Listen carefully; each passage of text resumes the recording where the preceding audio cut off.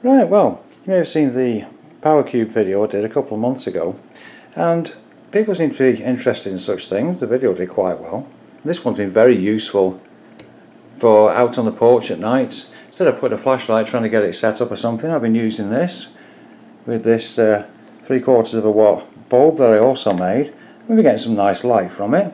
It's all been very useful that way, never mind the main side to it. And this one cost about $100 to make, and I thought, well, I've got these bits here, I bet I can make it for less.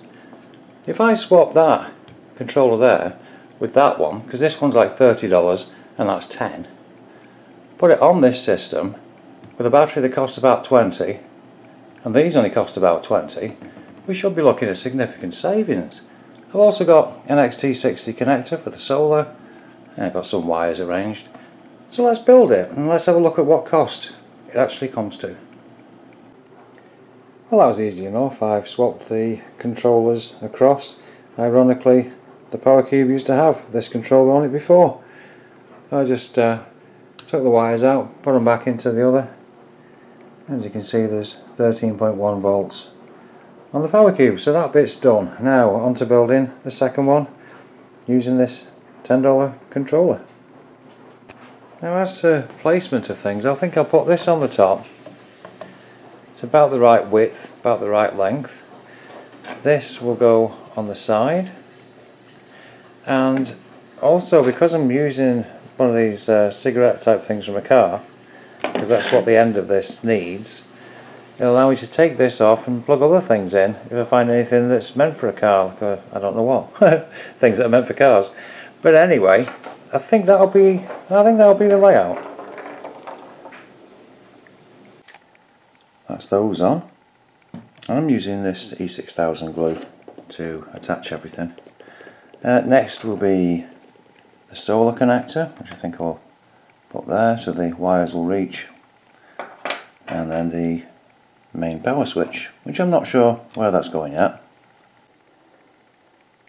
Okay, that's those two on. I've got the positive of the battery going to one side of the switch and out into the positive on the charge controller.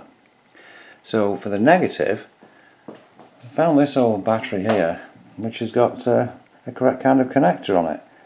So I'm going to take that off, and that will form the negative connection from the battery to the charge controller. So there we go. And the next thing to connect is this car cigarette lighter socket.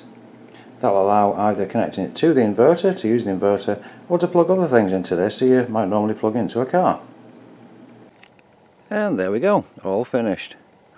Now I'm going to power it on for the first time. Yep, there we go. 13.2 volts. And yes, indeed, the green light's on the inverter. So now we'll see what it can do with a wasp included. Right, first of all, to show off the cigarette lighter port, I've got a adapter thing plugged in there that we're doing USB output to power this fan. So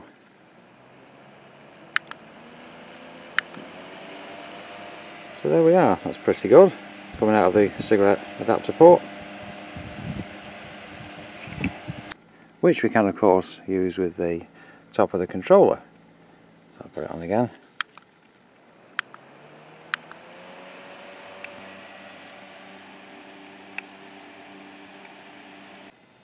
Next I've plugged it back into the inverter. I've connected up this mains lamp. Let's see if that works. There we are. So that's that running fine.